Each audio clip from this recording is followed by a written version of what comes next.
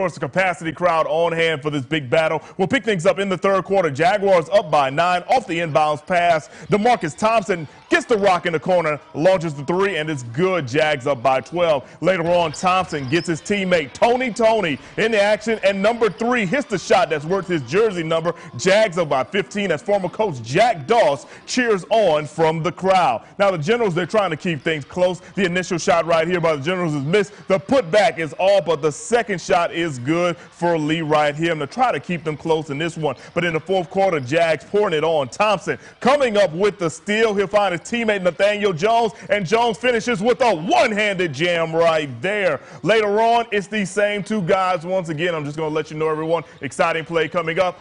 Right there, bucket and one, everybody. Mae Jemison takes the area title tonight, winning 74-53 over the Lee Generals.